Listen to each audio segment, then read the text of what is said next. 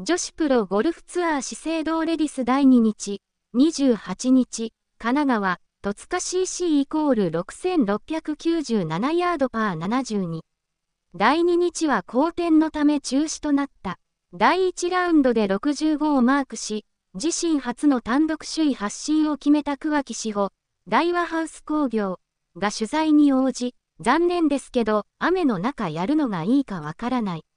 ゆっくり休めるのでいいと思うと中止を前向きに捉えた。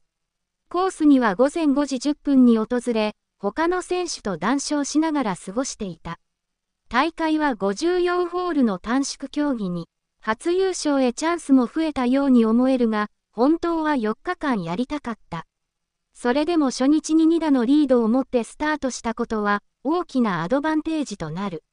この位置、首位で3日目を迎えられるので、いい部分もあると思う。3日目、4日目も伸ばしていきたいと残り2日間へ意気込んだ。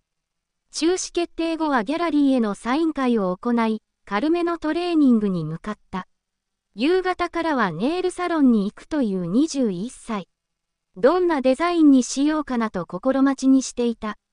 昨年大会2位の雪辱へ、気分を上げて残り36ホールを戦い抜く。